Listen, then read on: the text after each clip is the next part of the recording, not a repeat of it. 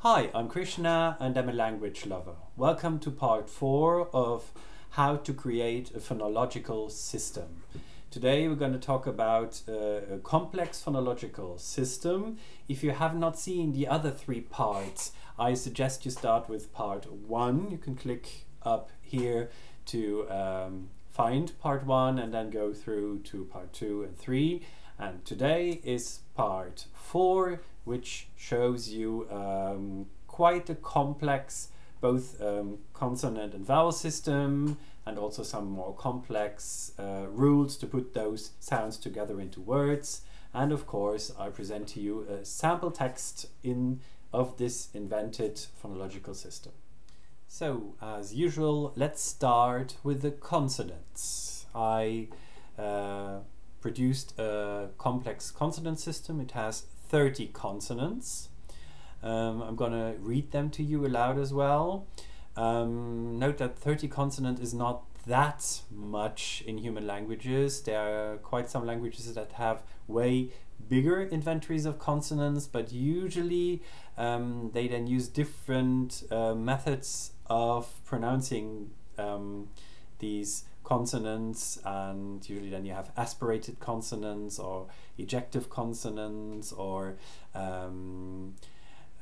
those kind of different stops, so that really makes your whole consonant inventory bigger.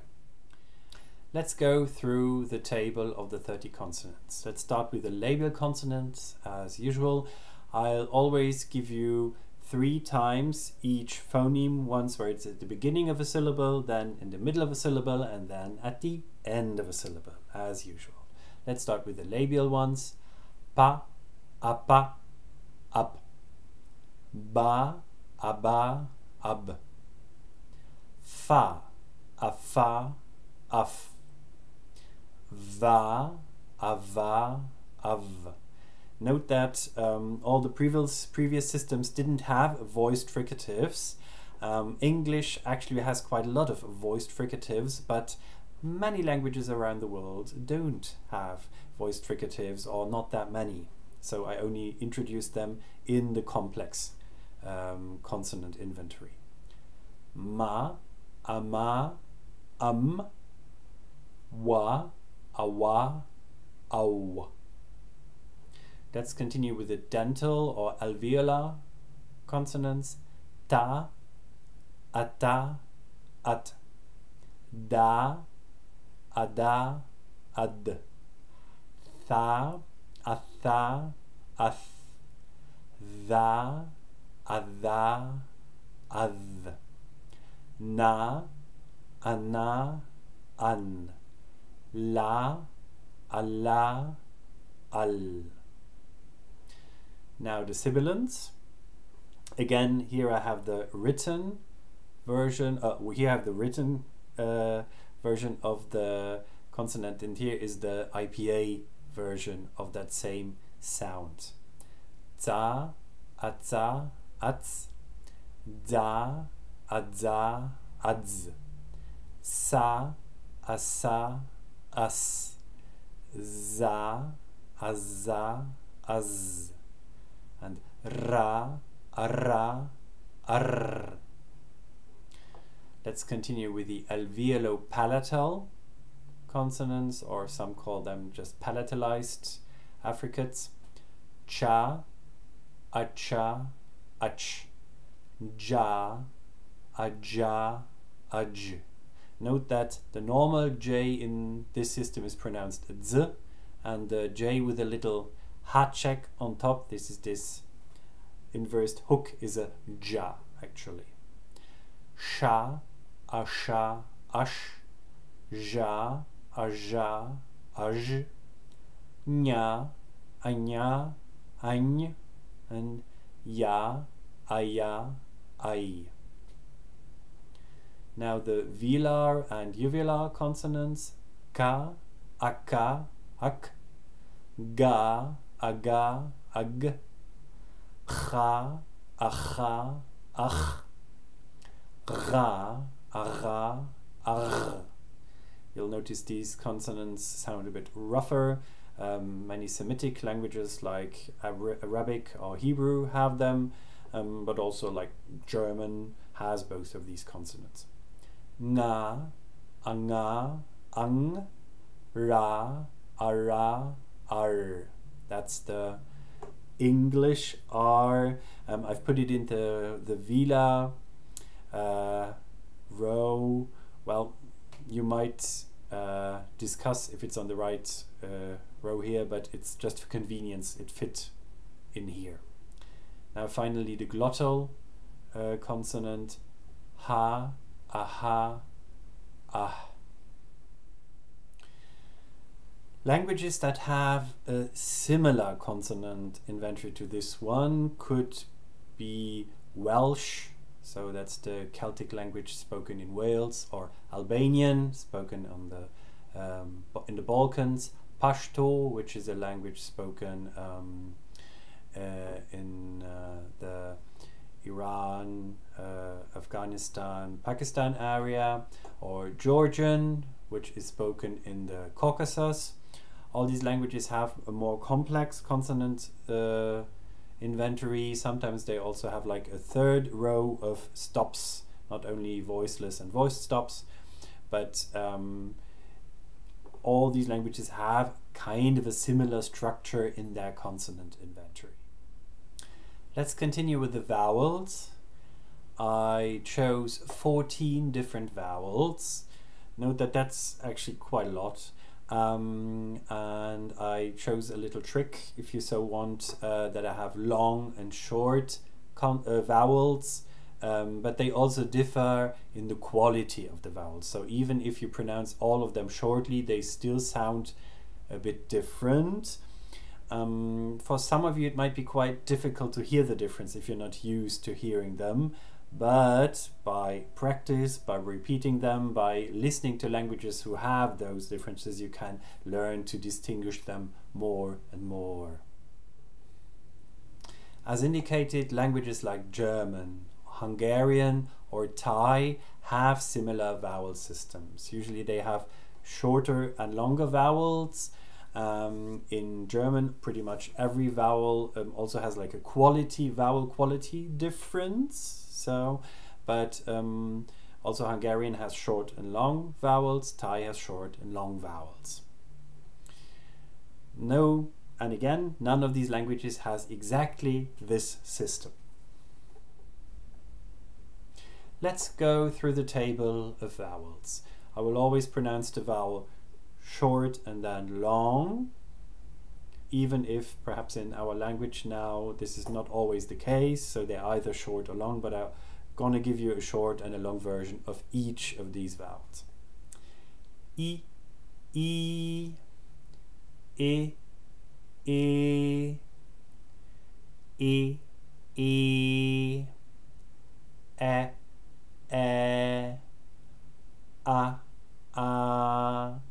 and the front rounded vowels that you can find in German, Hungarian, Turkish, even Chinese has one of those.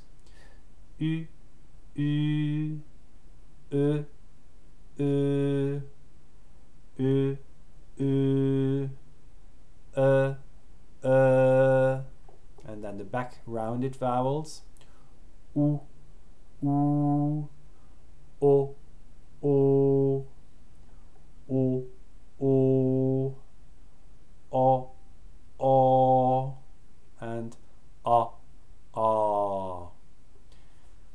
In real, as I told you, the language distinguishes long and short vowels, so they would actually be I, E, E, A,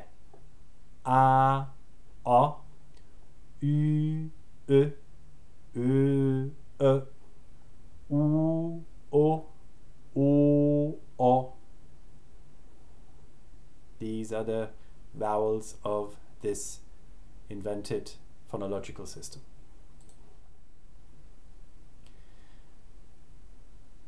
For this complex system, I decided to have one phonological rule, if you so want, the vowel harmony, which appears in quite some languages all around the world in different forms.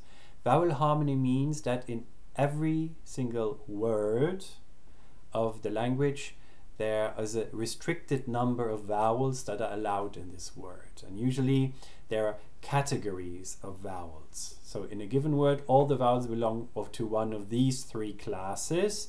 And I decided these three classes be, now you will probably recognize them already. The E is actually all the front unrounded vowels. Then the U class is the front rounded vowels. And then the U class is the back rounded vowels.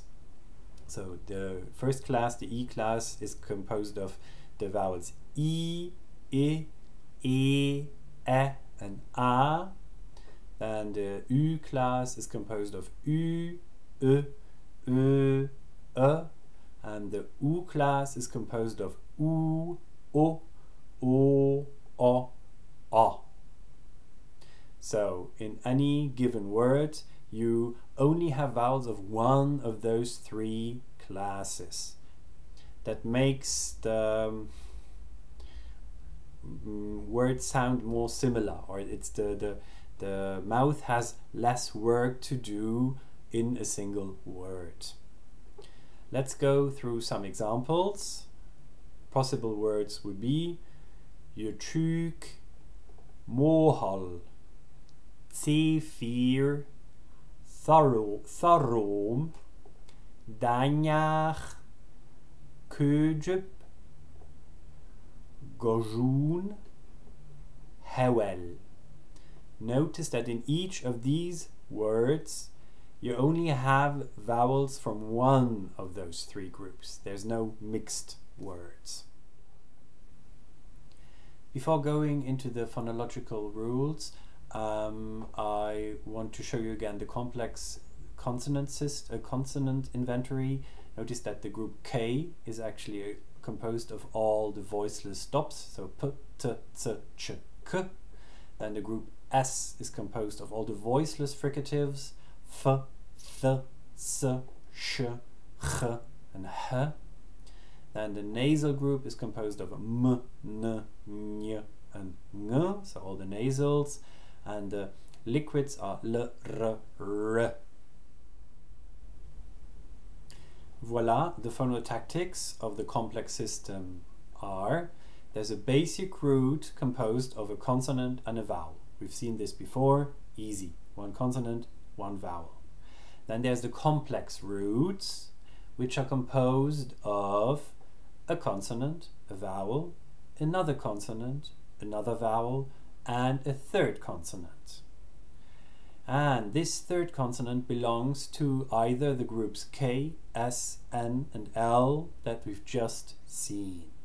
And of course, in all this, there's vowel harmony. That's why I introduced this first.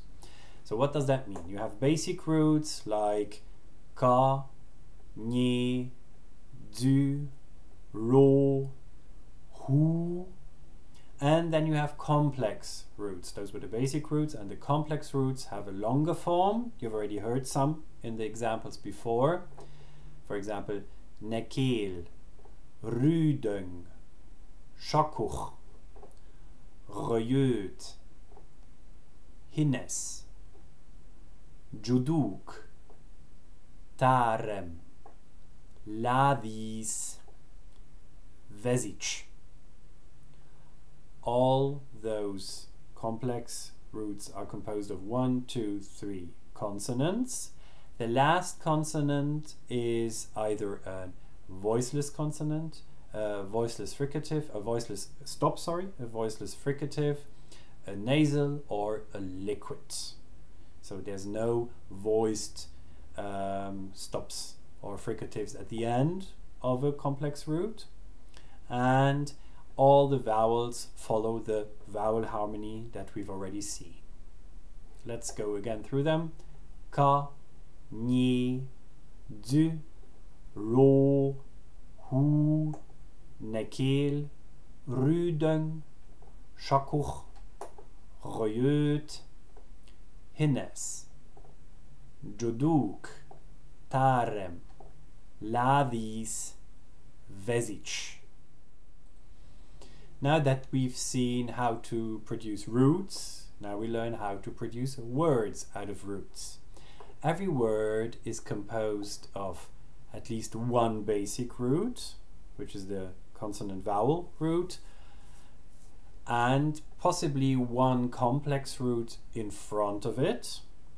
And it can also be, in brackets you see, be more than one basic root. So you can have either a basic root or a complex root and a basic root, or a basic root and a basic root, or a complex root and two basic roots, and so on and so on.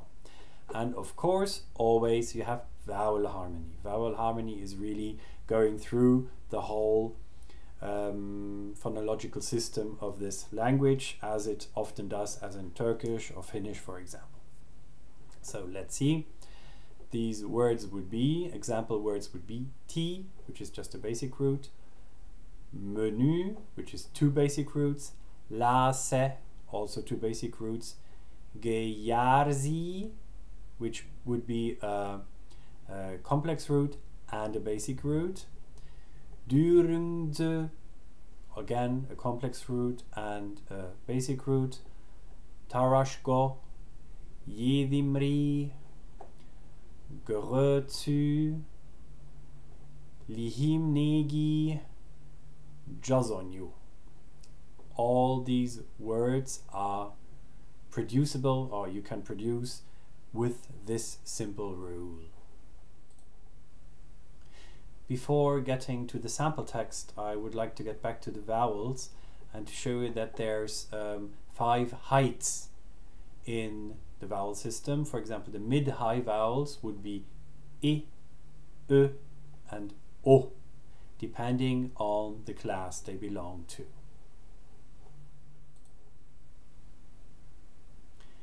The sample text. One thing I want to explain to you immediately is that I marked these 3 words here with the do, the di, and the de. You'll notice that they are all a D followed by a high mid vowel. Actually, those 3 suffixes or syllables are actually the same word, but they change because the root before them has a different vowel class. So the vowel harmony dictates that this vowel after the D has to be high mid vowel, but of class E. This is class U and this is class U. But in fact, these 3 syllables are the same word. They might either indicate a genitive or an accusative or perhaps a locative, so it means in or at something. So this is how this phonological system works. Now let me read the sample text to you. This time I decided to just have the written version and the phonetic version because the phonemic version would barely be different. Yeah. Ho de la köthusnu charichla kingat pi löyu gerimze ne gayalnyo voral gadu thu khölüstü me tsanu ferethmi köthüstü ya zirengde romudlo wo fate moshonra sona tu shitaliedi bozuljo wi janirke fowashko kho didzame jale ni kummel vude.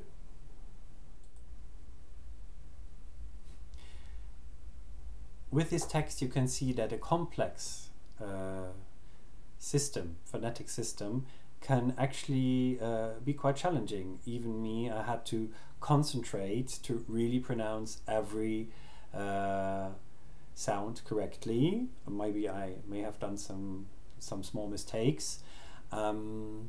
So when you design a phonological system, take care that you do not go for too big inventories or too complex rules. And I mean, these rules here for making words are actually quite simple.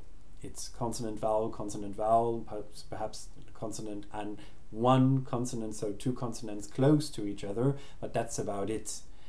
The more complex your rules get, the more complex it also gets to the speaker to pronounce it. And if you want to pronounce a language, yeah, then you probably want to have your phonological system not too complex. That was it. Thank you for your attention. I've been working on these 4 short videos for quite some time, and I finally filmed them, made them available so you can learn from them, you can get inspirations from them, you can criticize them. So I would be really glad if you would comment on this video what you're interested in, what further questions you have, and perhaps one or the other person feels inspired to create a conlang, an auxlang, whatsoever. I took care that these phonemes that I chose are actually comparatively common still, so I didn't choose any phonemes that are completely weird or crazy. So all these phonemes show up in a lot of languages around the world, in big languages around the world. Yeah, I hope you share my passion for having fun with languages, and I hope to see you soon. Bye.